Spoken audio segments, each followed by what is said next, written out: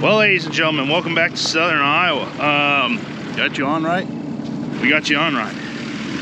We are going to kick off the spring vlog here this morning because planting season's coming all the way up, which actually I can start planting this weekend, which is Easter weekend, but don't think we're going to be doing that. Might still be a little bit too wet. We are, however, probably going to try and plant oats today. I got a delivery on the way, but as you can see, I am hopping into the Kubota skid steer. We got the trailer of doom set up here this morning. I've been going around trying to basically trim up terraces and field edges of like little saplings and stuff that have grown into fields. Taking care of those. Like I say, delivery and stuff. Should be a good, fun video, and it's nice to be back in the field doing some field work. Re-energizes you, gets you going for the 2024 growing season. I think that's it. Let's get to work. Oh, hit the thumbs up button for me. Let's get going. So what we have here is me tipping off the back end of this trailer. But this is the Rut Manufacturing skid steer mower that I bought last fall. Oh, there we go. It's turning out to be a pretty handy little deal. Oh, it's a lot better if you don't do that. Problem running a skid steer with one hand. But basically, kind of exactly what I'm doing here is what I thought I would do with this mower, is to be able to load it up onto a trailer, quickly move from one field to the other, do a pass around the field, bust back tree limbs, clean up the field edge, make it, you know, nicer to farm the next growing season, or this growing season by this chance. So show you kind of a couple of things that it's capable of.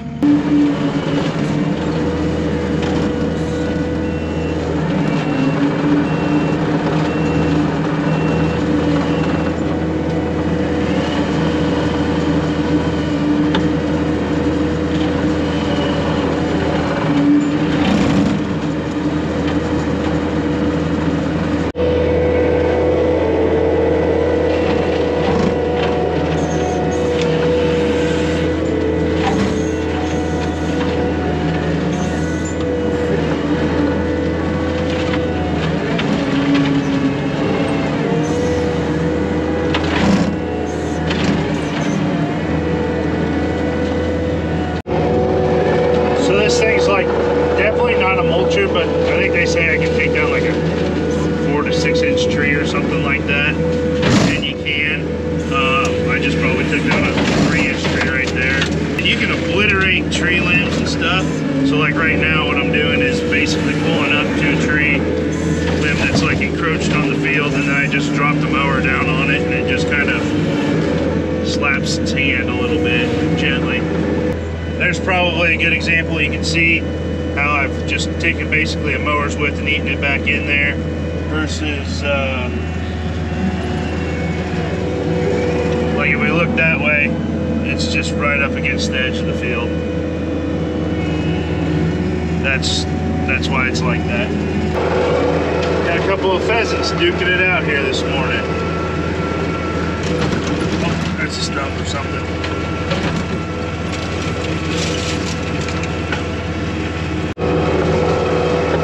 Here they are.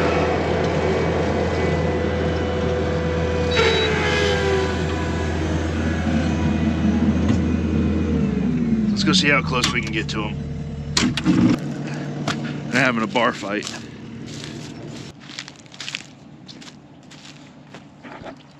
They're gone.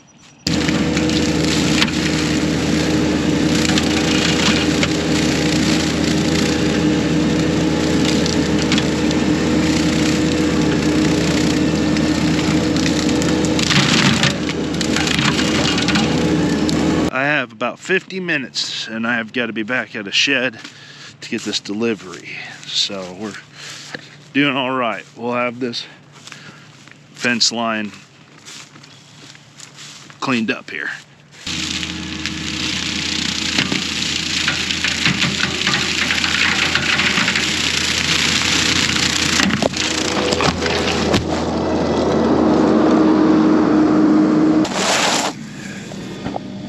Go figure.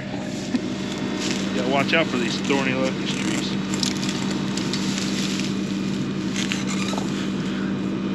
Ouch! I'm getting poked from everywhere right now. Ah!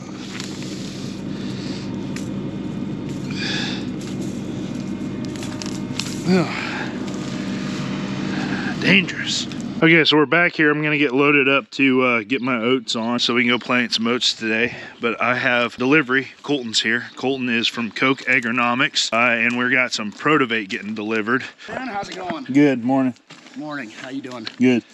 So this is Colton. You want to introduce yourself? Yeah, I'm Colton Greiner. I'm a territory sales representative for Koch Agronomic Services. Cover the whole state of Iowa. Work with retailers across the whole state. You know, still have a hand in my family farm up by Kyoto. So it's nice to see both sides of the industry. You know, one as a grower and one as a sales rep.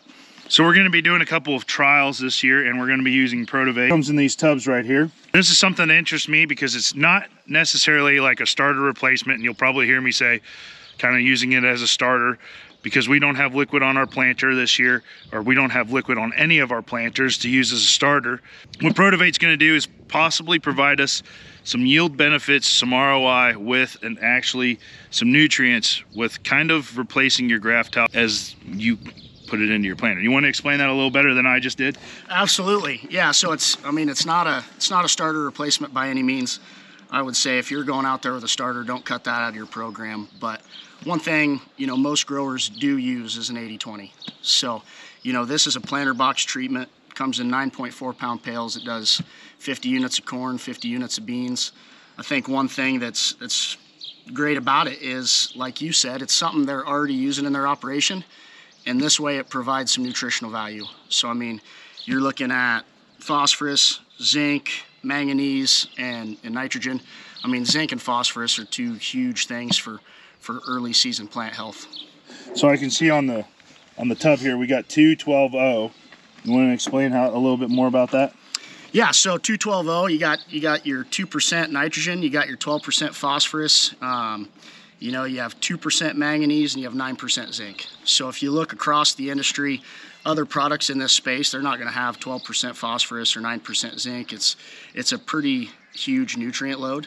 So what I'm excited about is that we have lower productivity fields. Actually, Wayne and Appanoose County are two of the lowest, you know, APH across the counties in Iowa that we farm in, and a lot of the times our fertility level is not quite there. So I think that we have a really good chance of having a response by actually using this in our fields here. So how do we actually kind of get this applied? Yeah, so I mean, just the same way you'd apply your 80-20. You know, whether you're up at your bulk fill and you're dumping it in as you're filling your boxes, or if you have a talc applicator on your seed tender, you can apply it that way as well. This is something that we're going to be learning about all season long here.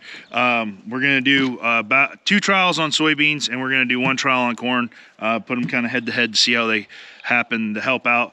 Well, on the literature, it's saying that, you know, early planted soybeans, and actually today is the 28th, and we can start planting soybeans tomorrow, the 29th. We're probably going to go through Easter weekend and then start planting. So we're going to be doing some really early soybeans again this year. Then hammer on to corn. So we're going to do some side-by-side stuff. We'll be looking at the emergence and then actually yield by the end of the year.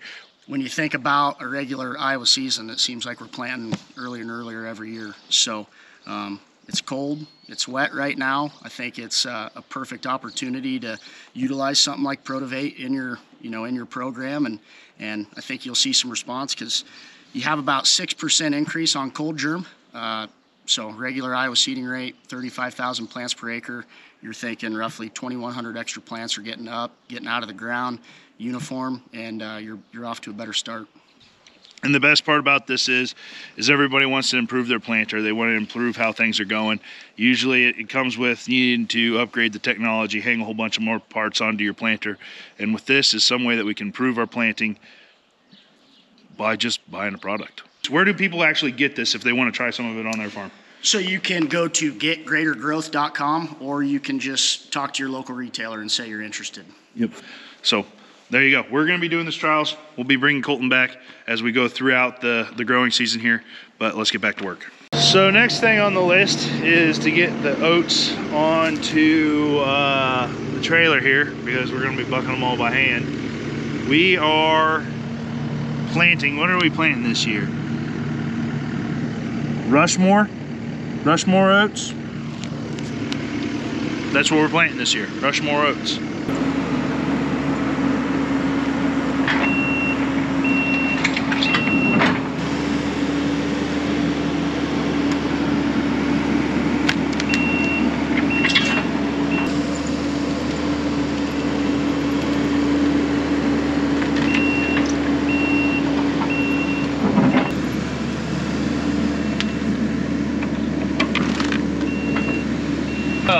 It turns out they've got the fertilizer spread on the oat ground, and it's dry enough to go do tillage. So let's go do tillage. Dad and Andrew are getting the 8110 to get it ready to be put onto the drill. Dad went and got the drill from the Wayne County FSA office, NRCS office. Renting the drill from them. I was going to try and plant with the Kinsey planter. We can actually plant oats with both of them now. Both of the 15, the split row, twin line, the 3600 and 3605. We have the ability to plant small grains with both of those. But Dad doesn't want to do 15 inchers, which I'm okay with. We got the time, it sounds like, to drill it. We're going to a 15-foot drill. Do a 15-foot drill. They're going to get that set up. Kind of the plan with this is the same as we tried a few years ago. Grow oats instead of trying to do a spring seeding, which has been a pain in the butt. But we're going to grow oats, get good straw off of it, clean straw off of it. Then around the state fair time, turn around and seed the alfalfa right on into this. I wouldn't say master plan, but that's kind of what we got going on. Grow good oats, get a good seed bed, and grow good alfalfa.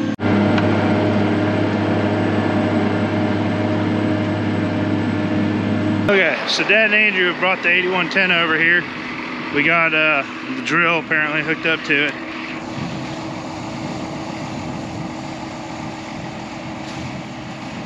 Had to get the ag leader in there for them, get it programmed up, but they supposedly have this thing ready to go. As you can tell, she's got signs of being a rental drill, but 1590. I feel like I've pulled this drill before. That or I pulled the 10-foot drill. I pulled one of them before. Can I comment on my driving skills? Yeah, you bent a step back there. I know that already. Yeah. Say there's 5 per. There's 5 per? Sure, not 6. You had the top one there. You already got 2. 1, 2, 3, 4, 5. Yeah, there's 5 per. And 1, 2, 3, 4. Let's put the 20 in instead of. I don't know. 12's not a bad idea. 12 would give us enough supposedly to do 11. No, 6 acres. Covering the bottom trough. A little over the bottom trough.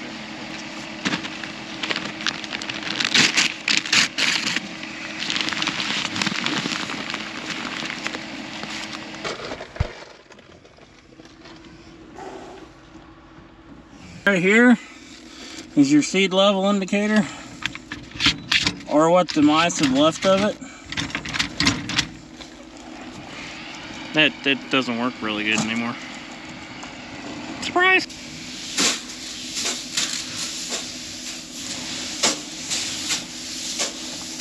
Definitely gonna need a lot of it. So Andrew's in the hot box over there. Quad track needs some Freon put in it. I think we'll do that next. We put 6 acres of oats in here. 6 acres worth of seed for oats. And that's flashing, sorry. But basically it says 4.48, 4.5 acres basically. And I'll get out and I'll look. I put 6 acres in kind of know what it should look like with about an acre left in there. And as long as that's going good, I've adjusted the depth on it. I might set the depth a little bit deeper one more time when I go to fill up here. Kind of wanted to get going straight before I mess with the depth too terrible much. It's not bad. It's actually pretty good. Might just do one more click deeper, and then probably fill this up. And unless Dad wants to come do this for the rest of the night, we'll have a lot of oat planting to go. But I think we got the rate set. I think the depth is just about set right, and so it's steering right. We'll just be on to planting oats. Welcome back. We're back this morning. I got it loaded up last night, ready to roll. Start this tractor before I do some yoga.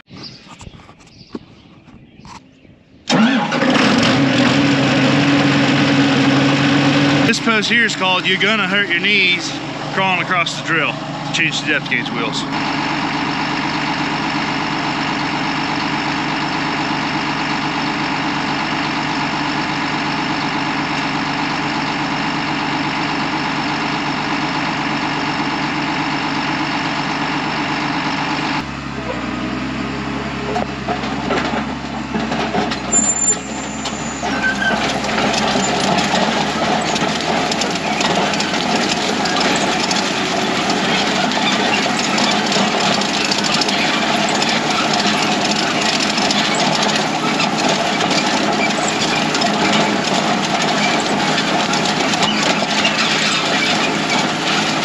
So my dad's about here. He's gonna be taking this over and I'm gonna go do tillage.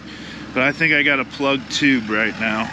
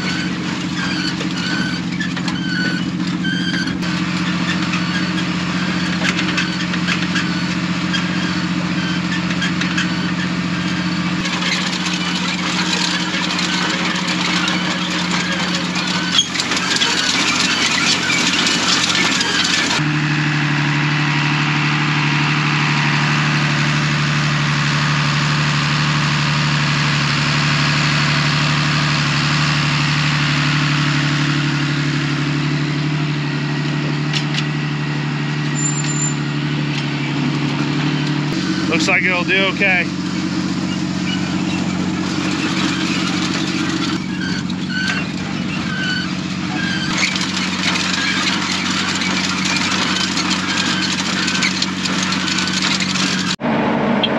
Well, Dad's taking over, and I'm gonna go do some tillage. Anybody else do this lunchbox hack? When you run out of bread out of there, you just use the sandwich bag to wrap your sandwiches. Lunch, that there is the high school chicken sandwich. Field goals have found me.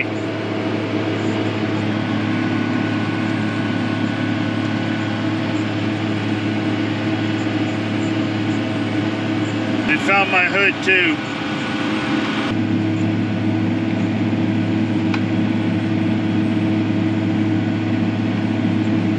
Sunday for us is Easter, and actually today I could start planting soybeans because we did this thing called the early plant buy-up for insurance, which doesn't mean that you can, how should I say this?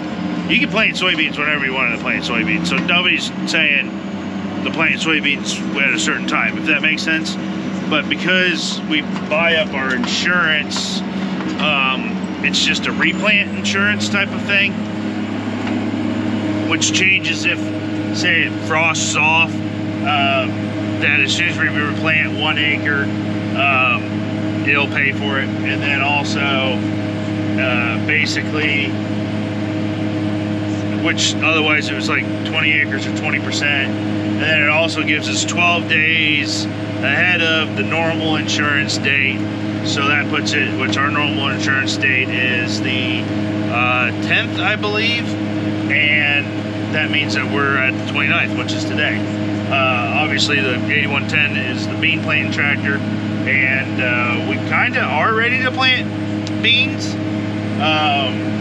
We, in theory, could be planting beans. Maybe we should be planting beans. This is how it happens. But kind of the plan is to make it through the weekend here. I'm gonna try, we only bought up a county's worth, which probably was really confusing. But whatever, we got also a chance of rain coming on Monday.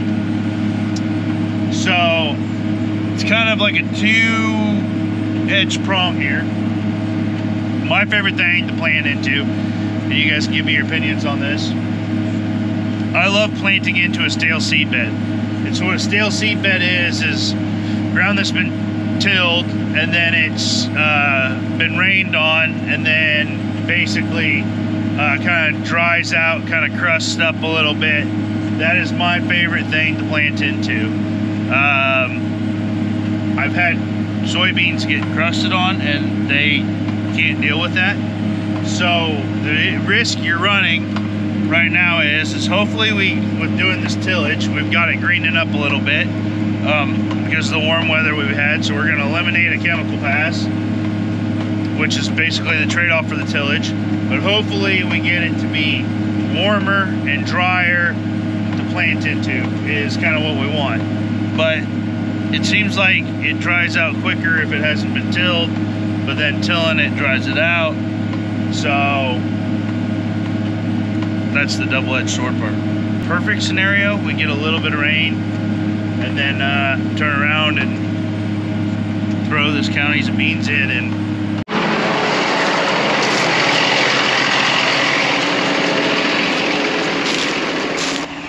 got a little shed collection going on. There's one.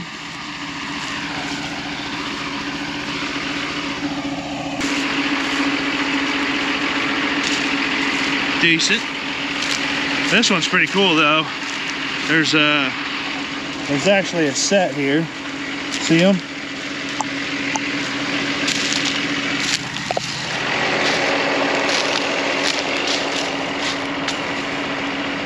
That's a set.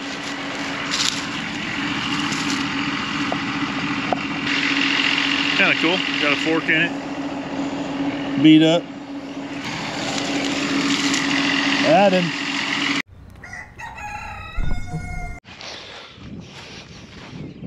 So we're gonna finish this oat project here today. I'm gonna be back in the hot seat. Forgot the monitor. Dang it. Dad made it to like 83 acres last night. He ran completely out of seed, so he said he checked it at 80. And he thought he could make it to 83, so he's gonna have to redo an acre or two. Things are clipping along. We've got a duct tape job going on a drive mechanism. Something slipping there or something like that, he said. Doesn't surprise me. These drills kind of seem like they get worn out pretty quickly. So the NRCS office kind of provides it to the public so that if they want to go plant CRP or something like that, they can do that. But I'm jumping back in to go do some until he decides to show up for work this morning. And then I'll go back into the quad track, till for a little while today, and then hopefully I'm headed to Easter.